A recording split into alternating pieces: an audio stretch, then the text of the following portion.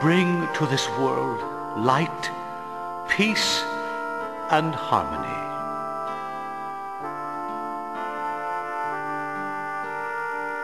Your Holiness Zera, please calm our anxious hearts. What can we do to rid the world of the terrifying darkness? You must bolster your soul. If you leave no chink in the armor of your soul, then the darkness will be forced to leave.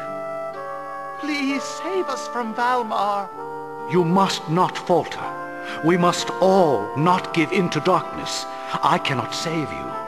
You must save yourselves.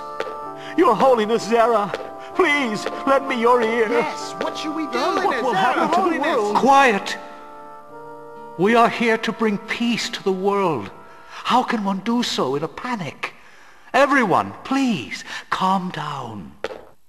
Yet, Your Highness Zera, the recent rumors of the revival of Valmar are not going away.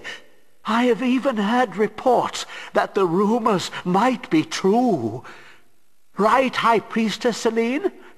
At this rate, the day of darkness seems unavoidable.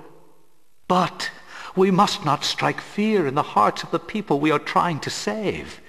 Doing so would surely go against the will of Lord Granus. What do you say, Cardinal Oro?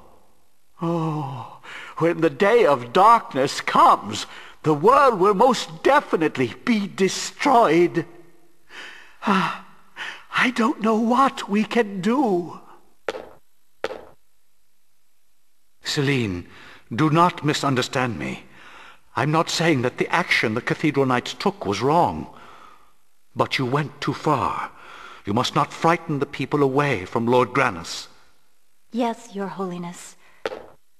You must all remain on guard, so that darkness cannot take advantage of you. Please, everyone, back to your rooms.